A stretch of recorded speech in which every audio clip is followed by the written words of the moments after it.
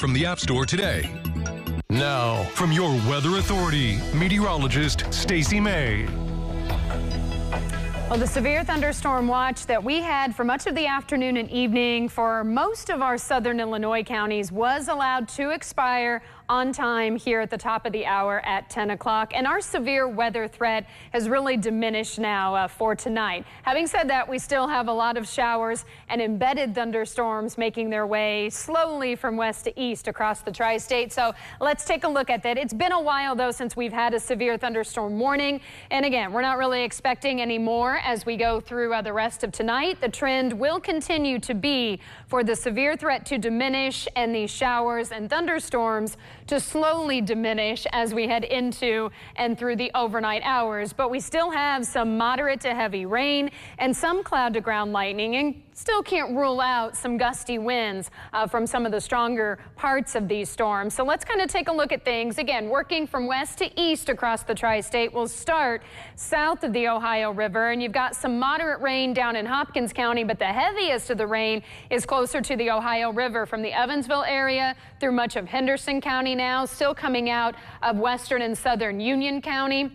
Just kind of starting to move back into Webster County. You guys had some heavier rain, and that has now shifted to the east and now moving into parts of Davis County. So you're getting ready to get some heavier rain in Owensboro. That's moving in now, and then also down through much of McLean County, and eventually that's going to move over here into Ohio County. Then we move farther north of the Ohio River, and again, Evansville still getting some heavy rain and some thunder and lightning right now too. Parts of Posey County as well. Gibson County, you've kind of been in a lull for a while or kind of gotten missed, but you're now beginning to see some of that heavier rain cross over the Wabash River into western Gibson County from Wabash County, Edwards County, and now into eastern Wayne County. And then northwest corner of the tri-state, Clay, Richland, Lawrence counties getting a couple of the strongest storms that we have right now. Again, no warning on this, but some very heavy rain, cloud to ground lightning, and could still be some gusty winds there as it pushes to the east. So we'll continue to have this pretty large cluster work through here late this evening,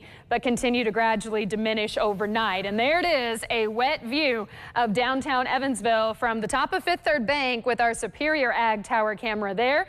And there is that light show that we are seeing across much of the tri-state tonight. It's 74 degrees, so it is still warm at the 10 o'clock hour, and it is still humid. Look at the dew point, 69. And we have been in that humid air, if not very humid at times this weekend. It's come on pretty quick, and it's been a little tough to take. We're just not used to it yet. But here's the good news. By tomorrow morning, I think we're going to be falling through that tolerable air, and we may even get some pleasant air in here during the day tomorrow. And then once we drop the humidity, I think we're going to kind of stay down here for really all of the week. So temperatures right now in the 70s, upper 60s in the northwest corner. We've got this complex coming through right now, but it will continue to diminish, and Future Tracker shows a diminishing trend overnight. Now tomorrow we'll have clouds, a little sun mixing in. Still can't rule out a few of these spotty showers or a thunder shower, but overall a pretty dry day. Then later tomorrow night into Tuesday, we're going to watch another system that's moving farther north now. So that's going to increase our rain chances again as we head into Tuesday morning and then get on out of here later Tuesday afternoon. But overnight tonight, the showers and storms we have right now will gradually diminish. We'll drop it down into the low to mid 60s. Then tomorrow, a little clearing, nothing more than a few spotty thunder showers, a cooler, less humid day, 70 to 75 the high tomorrow.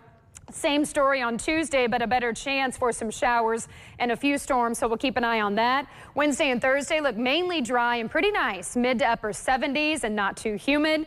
Another decent chance for showers and storms, it looks like, on Friday, but if the timing holds, we should be getting that out of here in time for a dry and nice one next weekend with low 70s on Saturday and upper 70s next Sunday. Cody?